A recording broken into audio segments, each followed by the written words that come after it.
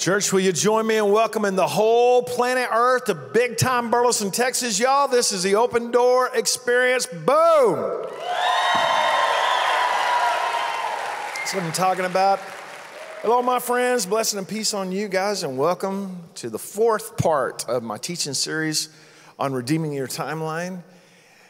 And if this has been a good series for you, and if you're like, man, this is a great revelation, I want to tell you that we have tons and tons and tons of resources on this same subject that we've worked on the entire year before, knowing that this was going to take off. This was something that people are going to grab a hold of, and God is going to do great, big things with it. And with the same measure that you put into something, that's what you get out of it. And I would just encourage you. I know that people are going to be critical of you if you have a powerful experience with Jesus. They're going to say, well, God's never moved in my life. Who do you think you are? I think I'm somebody who actually knows Jesus.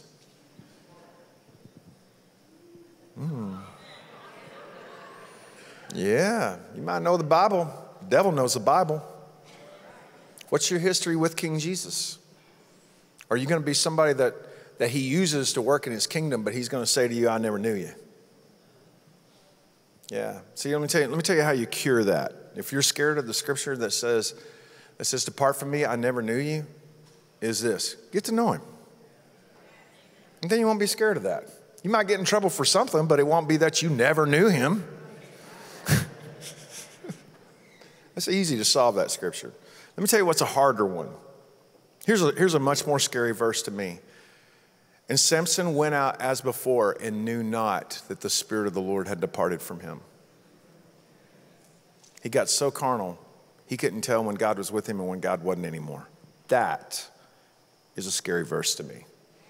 Depart from me, I never knew you. No. Whatever Jesus says to me, it won't be, Troy, I never knew you. I've got a 35-year history of knowing King Jesus, and he's so good, y'all. He's so good. In spite of me, and in spite of you, and in spite of the world that we live in, the goodness of God is so amazing. So I'm going to be teaching part 4 on this. I'm going to rehack a little bit back from the very first one to get us cranked up into the place where we're going. And in the very first of these 4 messages, I preached a message that was called the Holy Trinity. Now, I was talking, of course, about the Father, Son, and the Holy Spirit, but I ended up talking also about time, space, and matter. Now, one of the things that we discovered is that, yes, the Trinity is real. And not only is the Trinity real, it's real that they are uniquely different, all three, but it's also real that you can't separate them. And you have to be able to be willing to wrap your head around that. And like, well, that doesn't make any sense. Yes, it does. There's 3 different parts of you that are completely different, but there's only one of you. There's your body, there's your soul, your mind, your will, your emotions, all of that. And then there's your spirit. And those are 3 completely different parts of you. Why? Because you're made in the image of God. Being made in the image of God is not about race. Being made in the image of God is not about gender. Being made in the image of God is something completely different. And the proof that you belong to God is that you are in his image. Jesus said, let me see that coin. He pulls out a coin and says, hey, whose image is on this? I says, Caesar's. He throws it back at him and says, well, then give that to Caesar because it belongs to Caesar. You can tell who you belong to, or you can tell who owns you by the image that is upon you. So the life-giving side of God is the Father. And he is the Father of lights. Every good and perfect gift comes down from him. The giving side of God is the Father. The creating side of God is King Jesus. The creating side of God is King Jesus. All things are made by him, and all things are made for him. And there's nothing that was made that was not made by him. And then the empowering side, the supernatural empowering side of God is the Holy Spirit. And we spent some time talking about that, and we spent some time talking about those 3 different sets, but I never actually got into the part where you really need to be able to contemplate and to reckon within your own heart and within your own mind the importance of, okay, now that I'm in this stage, I need to go into the next stage. And once I'm in that stage, then I'm going to go into the next stage. And specifically, these 3 different stages and how important it is that we get into this third stage or this third place. We're like, what are you talking about? I'm talking about the reality of all the different examples of the Word of God that shows us that, the first place, it's a pretty big place. And a lot of people will fit into that. But then the second place is a whole lot smaller. And then the third place is tiny. But I'm telling you, go after that anyway. Like, what? I'm talking about the temple, the outer court, the inner court, and the most holy place. The outer court is real big. The inner court, well, you got to be a Levite. You got to be a priest to enter into it. And then in order to enter into the most holy place, there's only one guy a year that gets into that. And you got to be the high priest. And so it's like a big group of people and then a lesser group of people, and then it's something exclusive. Every single one of us in here has a third stage that is exclusive to us. And it's one of the things, friends, that you're going to have to battle throughout your lifetime is that God's going to give you such a powerful walk. And there are going to be things, man, that make sense to you and don't make sense to anybody else. And some folks are going to criticize you and they're going to be ugly to you about it. And some people are going to mock you and they're going to make fun of you. But what's real is you can sit back and just go, well, man, this is a lonely, difficult, hard place. Or you can see it as, no, this is exclusive. They were not invited into this. And they didn't have the courage and the faith and the grace to enter into this thing that I've entered into. That's different. I don't think that there was ever a high priest that was in the presence of the Most High God in the Holy of Holies going, I'm so lonely. He was in the presence of God. And the whole world was looking at him going, you've got this. You can do this. Oh my. And I think that there is a big difference as we begin to mature in the things of the Lord and we begin to understand, man, this isn't loneliness. This is exclusiveness. Big difference between loneliness and exclusiveness. I don't mean to belittle anybody's loneliness because I know that loneliness hurts, and I'm so sorry. But I can tell you this, in some of the places where you might be struggling with, I want it so bad to share this with so many people. That thing's for you, and it's not for everybody else. Have you ever had an encounter with God, or you had a dream, or you had a revelation, or you heard something cool, you read some scripture and it blew your mind, and you go to tell all your close friends and go, oh, listen to this, nothing but crickets. It wasn't near as cool to them as it was to them, as it was to you. That's a big red flag that's something exclusive, that the Lord has given you permission and he's given you an invitation. And he's given you a green light. Come into me with this thing. The Bible says one scripture, the shortest scripture in the entire Bible is 2 words, Jesus wept. Okay, what's happening there? It's because Lazarus died. It ain't because Lazarus died. He already knew Lazarus was going to die. It was when he tried to share with his disciples he was going to raise him from the dead, and they didn't get it. Then he went to Martha, and he tried to share with her, hey, I'm going to raise Jesus from the dead. Then he went to Mary and said, hey, I'm going to raise Lazarus from the dead. And all she did was freak out. And the Bible says that when he saw her weeping and when he saw the others weeping, he wept. It hurt that not one person got it. Now, that's just part of the human condition. It's just part of the human experience that you're going to experience things in King Jesus that it hurts because you don't really have the words to share it with anybody else. And even when you think you got it figured out how to share it with everybody else, you can't.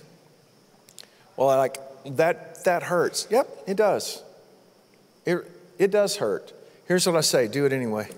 Have those encounters with Jesus.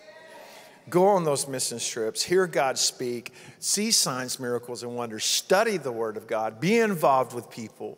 It's risky. So these 3 different phases of outer court, inner court, most holy place is also Abraham and Isaac and Jacob. It's also Saul and David and Solomon. It's actually Peter and James and John, right? It's 30-fold, 60-fold, 100-fold. Man, I want to live in 100-fold Christianity. And I'm not saying that I do. I'm not saying that I live in 100-fold Christianity. But I'm saying I want to go after it. This one thing I do, forgetting those things that are behind me and pressing forward towards the mark of the high calling, which is in Christ Jesus. Press forward. I'm going in. I'm going in. I'm going in. I'm in. I'm in. Let's keep going. Let's keep going. Let's keep going. You know, man, I see Andy Daly is in here, and Andy Daly was just an amazing rodeo cowboy whenever we were in high school. And I'm not kidding you. I bet you I rode 30 bulls before I ever rode one. Maybe 40.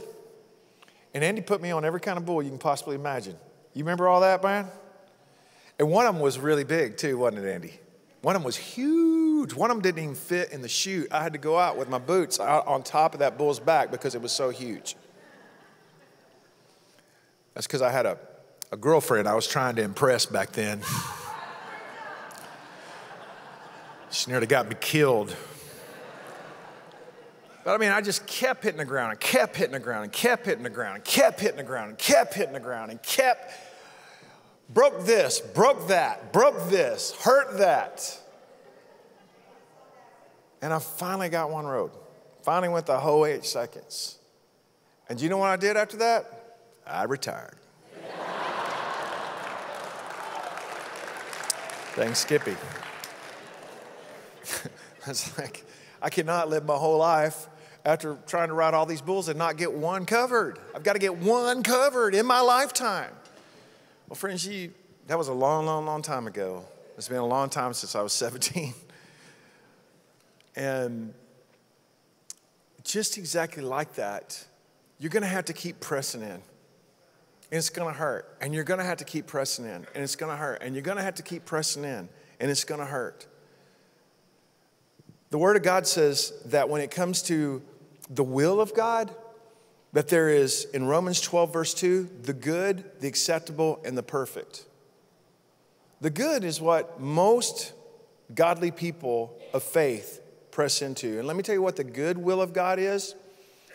It's going to be extremely messy, but it's in the early stages of its development. That's why at the end of all 7 days of creation, God looked at that mess and that chaos and all that unfinished business, and he said, it's good.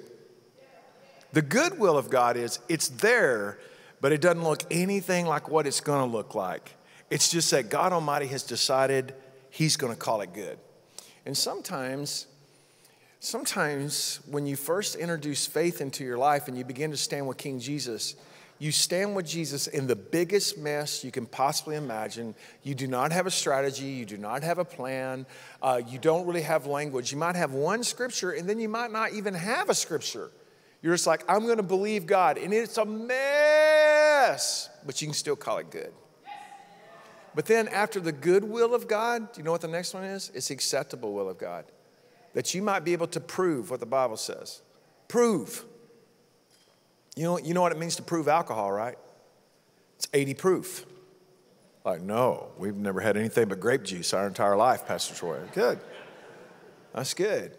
But that whole term proof means literally to qualify it and to prove it, right? To actually say this is what's real and this is what's authentic. Well, if you're going to prove the will of God, then it is good, it is acceptable. And acceptable means you can live with it. And there's a lot of things that we settle for that we just say, hey, I can live with that. I mean, that's extraordinary. It's not what I wanted it to be, and it's not ultimately what it could have been, but I tell you what, I can sure live with that. And then finally, the third stage of the will of God is perfect.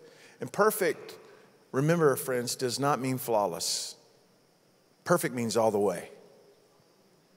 And sometimes, man, you're going to have a field that is perfect, and it's still going to have weeds in it.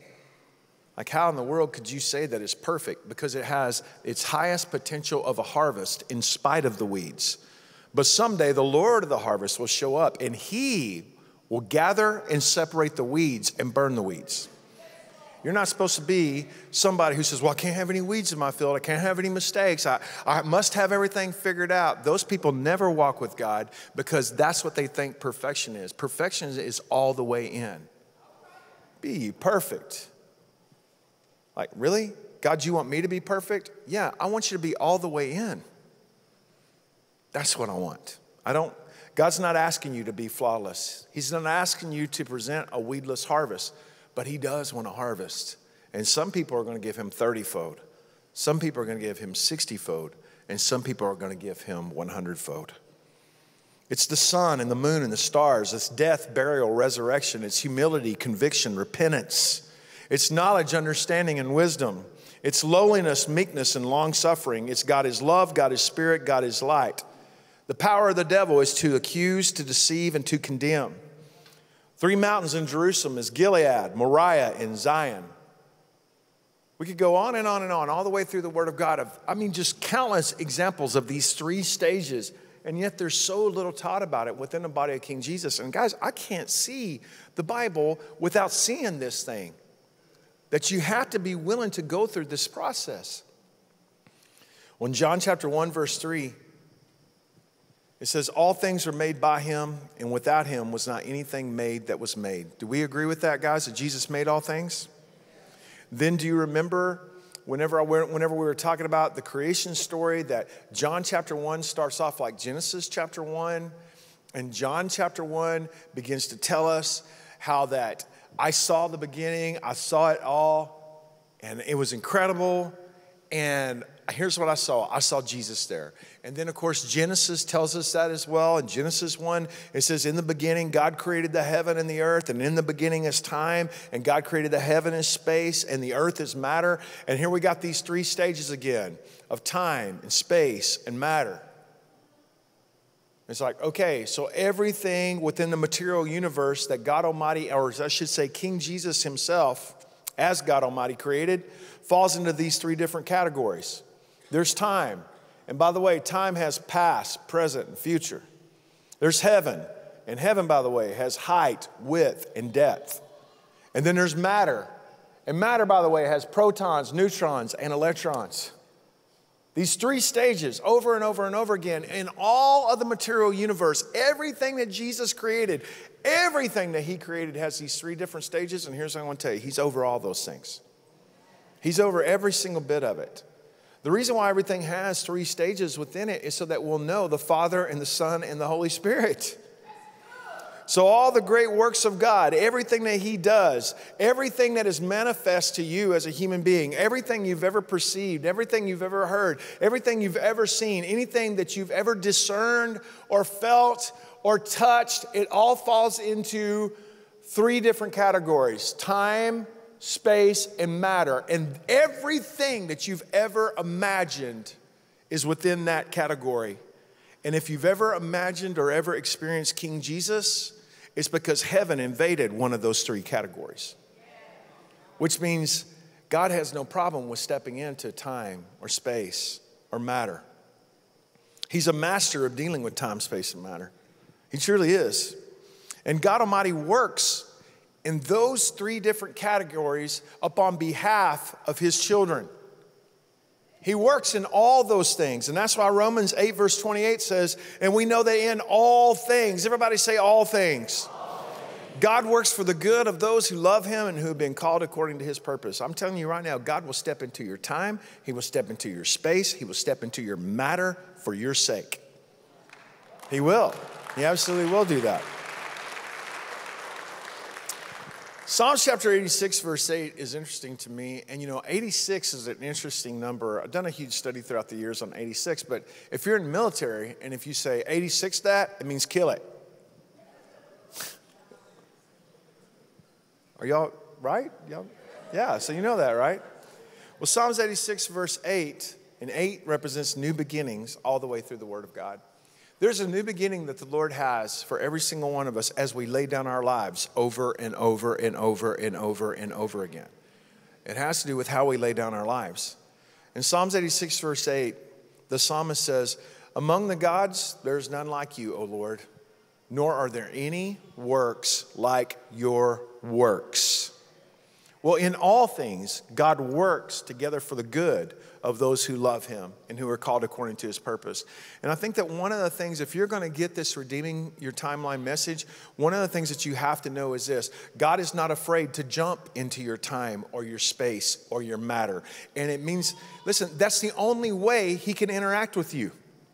is if God gets involved in your time or your space or your matter. There's no other way that God can interact with you, because everything that you're capable of doing or knowing is within the aquarium of time, space, or matter. Right? Okay? So I want to just kind of change gears just a little bit and say this, that when I was a little boy, I said a prayer every time I ate, and it was this. It went like this: God is great, God is good, let us thank him for our food. Now, I'd say, in Jesus' name, amen, and I'd be done. And people say, well, you know what, that's just stupid. Boy, I wish every single kid in the United States would be saying, God is great, God is good. Those are good foundations for you to teach your kids. It's not silly. Well, it's vain repetition. Shut up, you devil. There's nothing wrong in the world. These same exact people say you can't pray in any vain repetition whatsoever. Get up and say, Our Father who art in heaven. And you know how that prayer starts off? When you pray, do not pray in vain repetition, but rather pray like this: Our Father who art in heaven, hallowed be thy name. Because we're crazy people, that's why.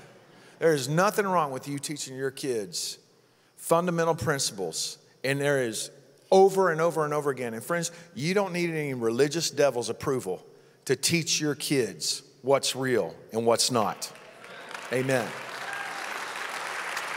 So I grew up saying God is great, God is good. And what I found out is that the goodness of God is in tandem with his greatness. Because the goodness of God is a tremendous way that the Lord speaks to me. And it's a huge part of the mission that I have, is to bring the goodness of God into all kinds of situations. And when I think of the goodness of God, I think about the manifest presence of the Lord. Like, what are you talking about? Well,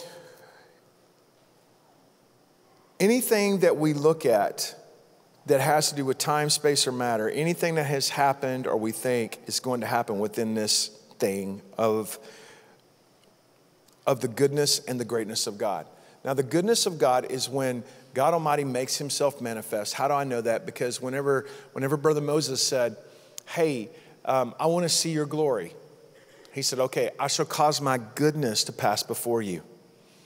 But before I get off into the manifest presence of the Lord and being able to see that, you need to know that you're responsible for the lens of how you view everything. This is why you need to teach your children a worldview. I had a talk with an 8-year-old young man yesterday, and he had a talk with me and to tell me how that he had learned in school, how that America was bad, and how he learned it in school, was taught, America is the reason the world is so messed up. He's 8. And it didn't shock me. It sickened me, but it didn't shock me. And I didn't lose hope for this young man, because I know his parents, and I know that they're teaching him a foundation. But think of all the kids that all they know is Minecraft. That's it. They don't know nothing else. And all they know is Minecraft, 24 hours a day on their mama and daddy's phone. Think of those kids that do not have a sure foundation within their life. And they're going to have evil presented to them as good. And they're going to have good presented to them as evil. And I was thinking about this, and I was thinking the responsibility that we have for our worldview is so huge, friends. It's just so big that we have to own the responsibility of our worldview. Well, I can't help but view anything other than everything's messed up because the 2 people I've ever loved in my life, they both left me. No, you still own the responsibility of if you see God is good or not. It's not up to those people who hurt you if you see God is good or not. It's up to you if you see that God is good or not. Look, justice is coming to them. The Lord Jesus says, woe to those people who do such offenses. But do you know what he says just right before that? He said, it's impossible, but that offense has come.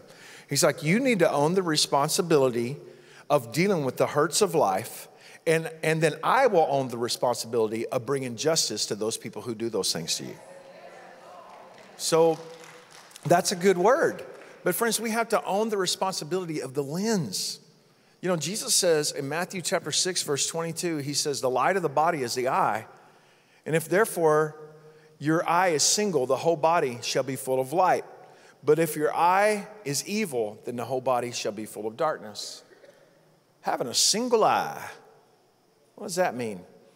It means a non-fragmented view. And you have to own the responsibility of that.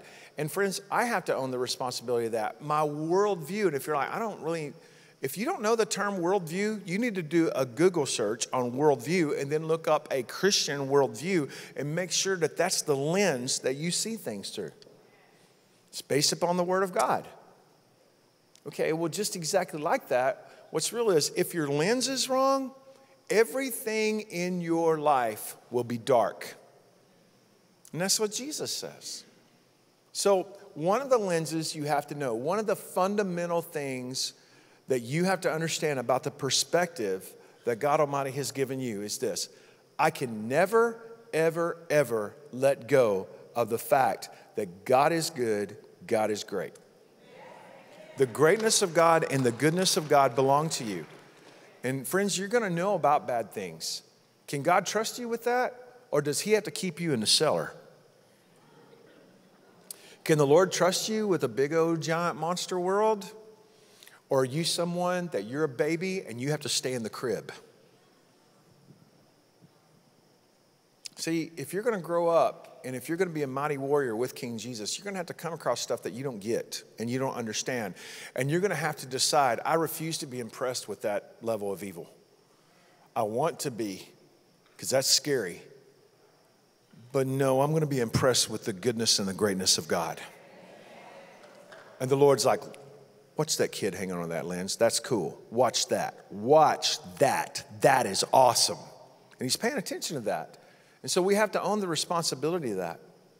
When it comes to the goodness of God, I am always highlighting the goodness of God because the goodness of God is something that the Lord stirs up in my spirit, and God uses it to keep me passionate. He uses it to keep me steadfast. I hear from people all the time, I don't know how you do it. I don't know how you do it. I don't know what else to do. If I knew some other way to do things, I would probably do it another way. But I don't know how to not be in fifth gear all the time. Well, it's going to kill you. No, sitting on your butt is what will kill you.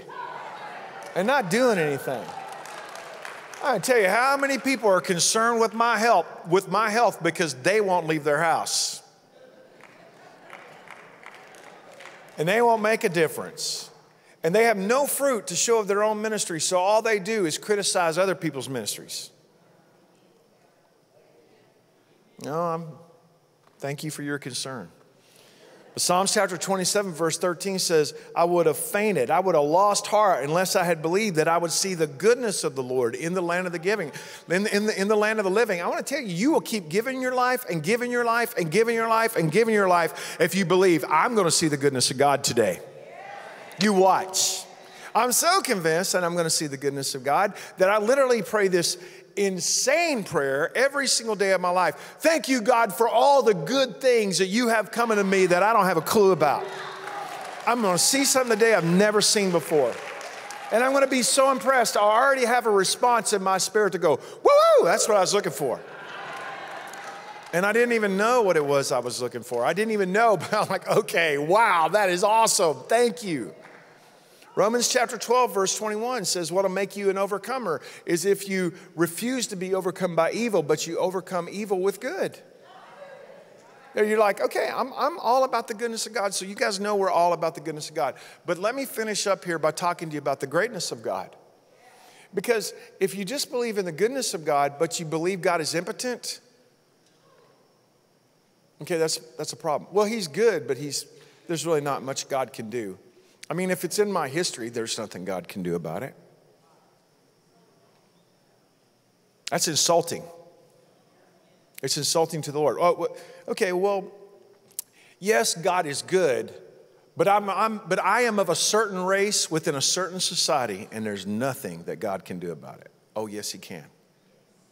He can raise you up. You don't think that Jesus understands about racial stuff? He was a Jew in the midst of Roman-occupied Israel.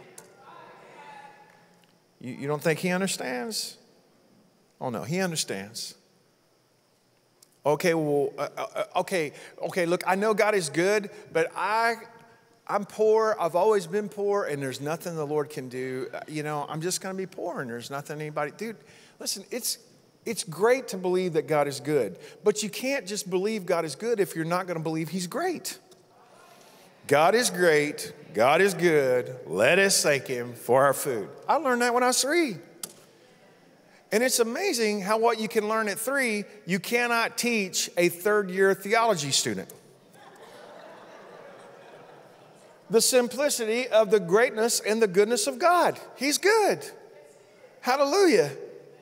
Luke chapter 18, verse 27 says, these things are impossible with men, but they are possible with God. If you're gonna believe that God can interact with if you're gonna believe that you will see the goodness of God in your time and in your space and in your matter, you gotta believe that what is impossible for you is not impossible for him.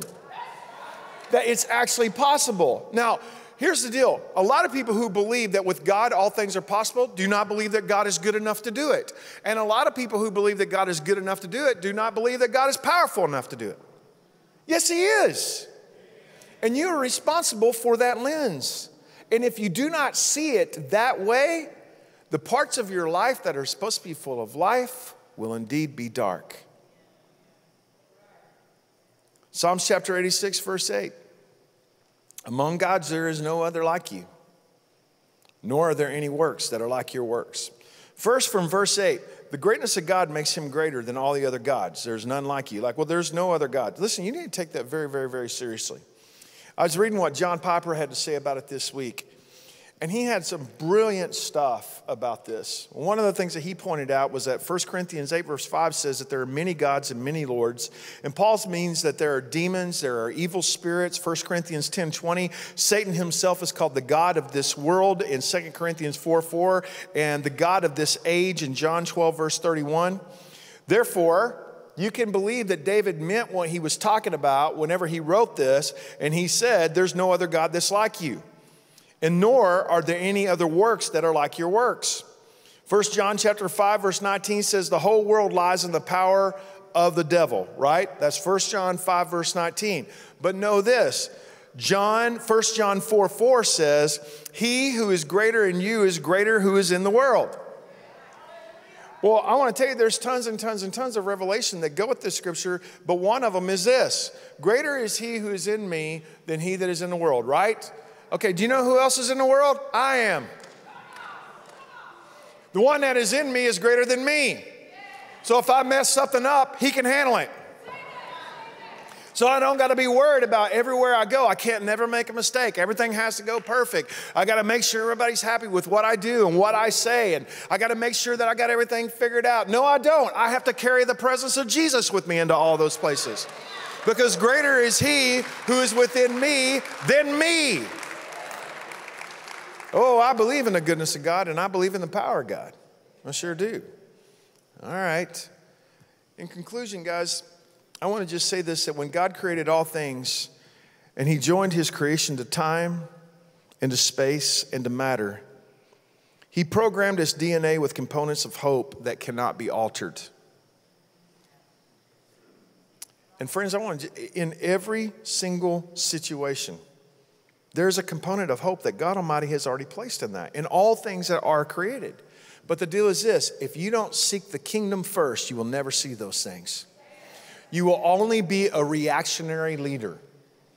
Friends, I want to tell you, one of the reasons why churches cannot grow and churches cannot, guys, I go through this whole church and I tell my whole staff, if you're just standing there shooting the bull, you're just a reactionary leader. Go find somebody and bring the kingdom to them. Go, go, go. Do not be standing around waiting for something to show up for you to solve. Go challenge something and solve it and make it better and take it from here to there and go, go, go, go, go, go, go. Do not be a reactionary leader. Most churches will never grow because all they have is reactionary leaders. And do you know why people are reactionary leaders? Because they're lazy. They don't want to engage. They're scared they're going to mess up. They're scared they're going to get in over their head. Don't be like that. God Almighty has given you the command to go. And in everything you get involved in, there's a component of hope that is in there that you never would have seen had you not been engaged in it. Oh. The sweet redemption of King Jesus is meant to be discovered and experienced without measure. I'm reading the conclusion of my book, and this is what it says. Our key to the power of this beautiful marriage between the Lord and his bride is simply never being able to imagine any single part of our lives without first thinking about our life with him. That's the key to any beautiful marriage. So in wrapping this up, let me remind you that you will still have time. Your pastime is still your pastime, and Jesus wants you to discover him and experience him there. Your present time is your time with him to live and to breathe his life more abundantly. And your future time is ready to be the room where Jesus is.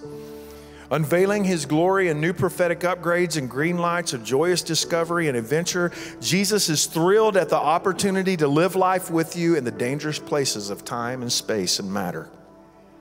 His heart longs to find us thrilled at the same opportunity to live with him in those same places.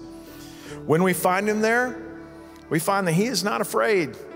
He is victorious and he is full of hope. He is full of appreciation and love of life. He is willing and ready to confront evil and bless every place with transformation and his kingdom dominion. He wants to find us in those same exact places, exactly like he is. He wants to make us be as he is because we see him instead of seeing our slave master in the past, the present, or the future. The promise of the Word of God is that when we do see him, we will be like him. And now that is redeeming time. 1 John 3:2. But we know that when he is revealed, we shall be like him, for we shall see him as he is. Hope for every season, a cross for every time, redemption and exchange of life for death for every hour of the day. So now it is time to accept the invitation, the permission, and the commandment to change your measures of time to places where King Jesus rules from his throne. He wants to bring his kingdom and save you in every way that a person can be saved. Our Redeemer lives, and he is not subject to time. Time is made subject to him. Redeeming time says the salvation of your past, present, and future is not behind you. It's not in front of you. It's right now. The great I am is ready to bring your redemption and your salvation to all things, past, present, and future. He's ready right now. And 2 Corinthians chapter 6, verse 2 says, in an acceptable time I have heard you, and in the day of salvation I have helped you. Behold, now is the accepted time, and behold, now is the day of salvation. Peace to you in Jesus' name. Guys, let's give the Lord a great big praise. Friends, I want to ask y'all to stand up.